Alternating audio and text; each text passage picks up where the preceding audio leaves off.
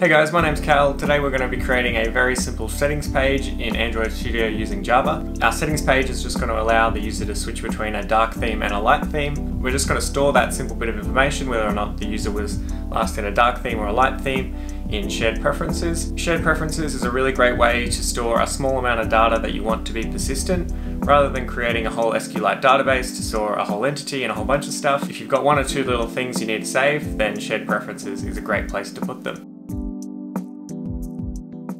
Cool, so creating a new Android Studio project, empty activity. I'm going to call this one Shared Preferences Tutorial. Our programming language is Java, and just hit finish. We're going to start with the layout first. We're just going to continue to use the parent constraint layout. We're going to give it an ID of parent view, as well as giving our text view an ID of title text view. We're going to set the vertical bias to 0.1, just so that that text view sits a little bit higher in the view. We're going to change the text to settings, as well as making the text all caps equal to true, text color to black, as well as making the text a little bigger, so 30sp. Then I'm going to copy and paste down that text view, and we just want to have it sit just below our other text view, renaming the ID to theme text view, and getting rid of the vertical bias, as well as the top to bottom of, and then it's going to drag and click to the bottom of. So that's giving us our top to bottom of our title text view, and then just giving it the margin top to 30. We're going to rename the text to light. And the next what we're going to add in is a switch. I'm going to use the material switch, but you could really use any of the switches: width, height, wrap content, as well as giving it top to bottom of our theme text view. And then we're just going to set it in the middle, so copy and pasting the left of and right of parent. We're going to give our switch an ID, so just calling it theme switch. And that wraps up our layout. So what we're going to do next is create a new Java class.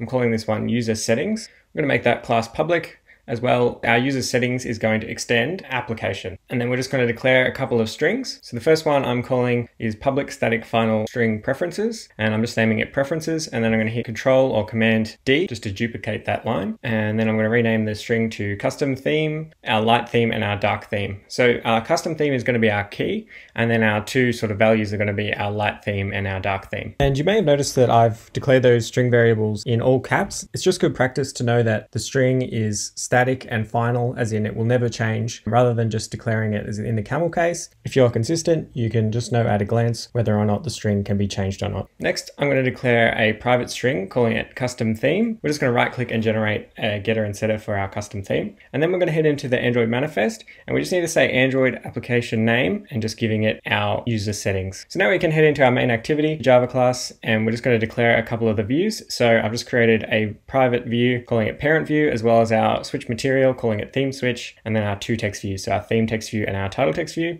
We're going to create a function calling it init widgets, and we're just going to find all of those views by their ID. So I've just started the first one there, theme text view, find its view by ID. Cool, so now that we've got all our views connected, I'm just going to create another variable calling it user settings, which is of our user settings class that we just created. And above our init widgets, I'm just going to say settings is equal to get application, and just casting it to our user settings class. Below our init widgets, we're going to create another two functions. The first one's called load shared preferences, and the next one I've called init switch listener. So in the first one, we just want to load any shared preferences or any user settings if they exist. Otherwise, we're just going to load a default. Shared preferences is equal to get shared preferences. We're going to give it our user settings.preferences string, as well as mode private. Next, we're going to declare a string calling it theme, and we're just going to say shared preferences.get string. We're going to give it our user settings.custom theme, and then the second value there is our default. If there's no value stored in our custom theme, we're just going to use the light theme. And then we're just going to say settings.set custom theme with our theme. Cool, so next inside our init switch listener, we're just going to say theme switch.set onCheck change listener, which is of a new onCheck change listener. And then we're just going to auto-complete the override function. On our onCheck change function, we're just going to change this boolean to check, and then just say if switch is checked, then we want to set our user settings to our dark theme. Otherwise, we want to set the theme to our light theme. And then we're just going to create a shared preferences editor. So just calling that editor.